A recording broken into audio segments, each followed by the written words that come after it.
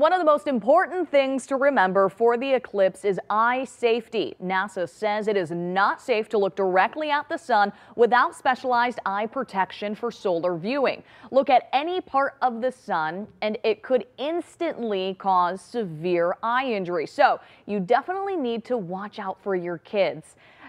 Alicia Smith spoke to a children's eye specialist from Trinity Health to get a better idea about the risks. What is the risk for people who actually look up at the eclipse? Yeah, absolutely. Anytime we look at the sun, there's risk. There's UV light that hits our retina, and our retinal cells can get damaged. Our retinal cells is what gives us vision. So when we are looking at the sun, we run a risk of causing permanent eye damage. They also touched on ultraviolet rays from the sun and if it has the same type of effect as sunburn to the skin.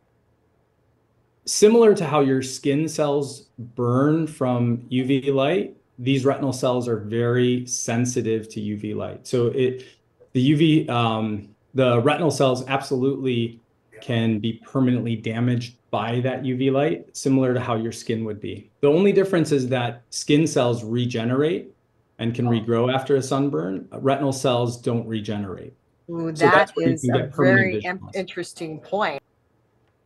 Yeah, that is interesting. Another important note here, if kids are going to view the eclipse, not only must they wear the glasses, but they need to wear them correctly and properly. Stick with 7 Action News on air.